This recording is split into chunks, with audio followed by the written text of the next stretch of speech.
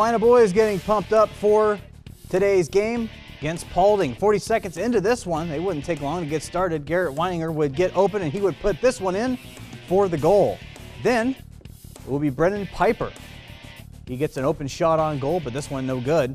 Back to Weininger again as he jukes four defenders. Take a look at this one, including the goalie for an easy goal. That one top five worthy right there. Now it's Jaron Castro with the free kick. You'll see it here, and he goes ahead and puts it right in the net. Celina would go up 4-0 within the first 8 minutes and roll in this one 8-love.